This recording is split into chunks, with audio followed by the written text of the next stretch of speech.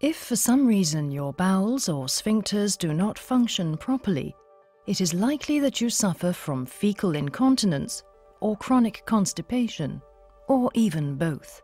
Being taboo subjects, these are not problems that are often talked about, yet unfortunately, many people are affected by them.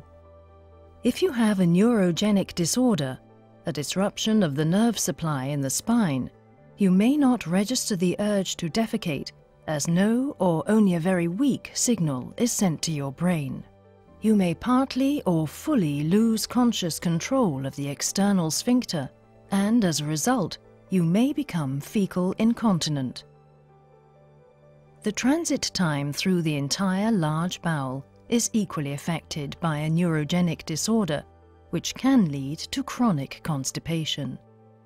The transit time in general is nearly doubled, and too much water is absorbed, causing stools to become hard and dry and making it difficult and painful to expel.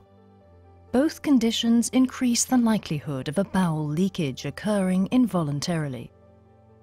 Not being able to predict and decide when and where to empty your bowels causes frustration and greatly affects a person's quality of life.